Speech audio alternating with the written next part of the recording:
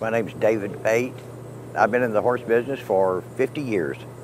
I guess I've been here off and on for probably close to 30 years. I trained a couple horses here when it was Old Latonia. Trained a few horses, and then it changed to Turfway.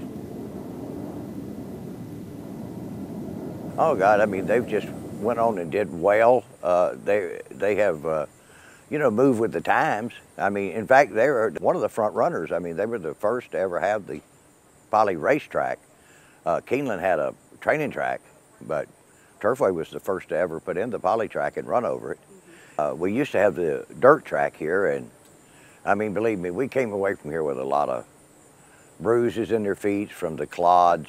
This poly track has just been a savior to horses, I think. Horses last so much longer over it. You know, you don't have those catastrophic injuries that we did. Then when cold weather would hit us, we'd be closed down for 10 or 15 days, you know. We never miss racing here. You know, I mean, I think last year we might have missed 2 days.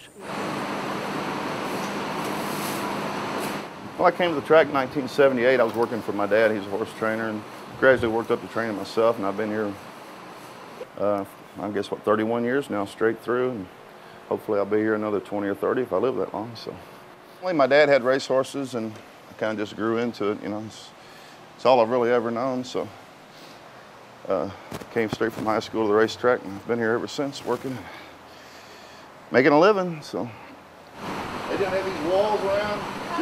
Better horses around here, they'll make you run a lot faster around Kentucky. I mean, this is the heart of horse racing in Kentucky is, so you'll look the best around here. You go to places like Keeneland, Churchill, the best of the best are there, you know, and there's good horses around Turfway. And this is where it all starts down here, you know, and this is where they come from. You got to build them up and end up with horses that can go there, but there's got to be a starting place and a place for horses that didn't make it to the top. Without that, there wouldn't be enough horses to really have good horses, because a lot of them get lost in the shuffle. Now here's one that'll take you back a few days. Ooh. That's me. He set the track record that day. Kentucky has the best racing in the world. We just don't have the money right now. And a lot of our good horses are leaving this state because there's more money elsewhere. You know, you can't fault the people for it. You know, you're in this and you have a big investment and you have to make money.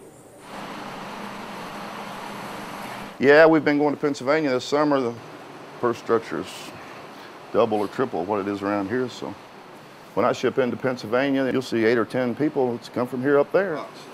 The purses actually have dropped around Kentucky somewhat, and you know, prices continue to go up. You just can't make ends meet with these smaller purses, and when they're offering big money, you know, hour or two away, you got to go for it. You can't just stay here, and it's what everybody's having to do. They don't want to do it, but they have to do it because, you know, to make ends meet.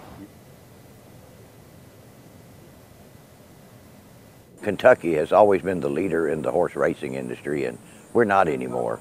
We're way down. The future is the gaming bill. We get legalize the gambling here. That brings the purses up, gets all the good horses back in here. We still have a lot of good horses here.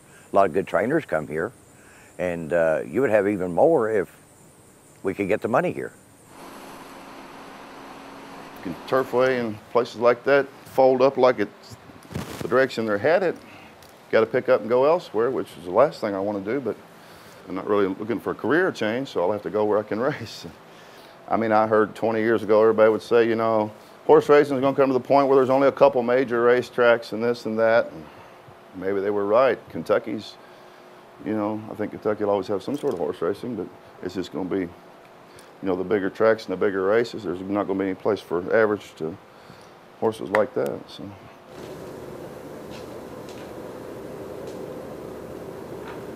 I like the racing here. There's quality horses.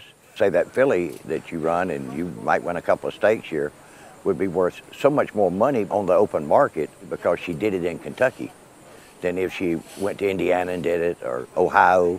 That's why we have all those big breeders here. You know, it's just a win-win when the money's right. And it'd be a shame to see them lose all that.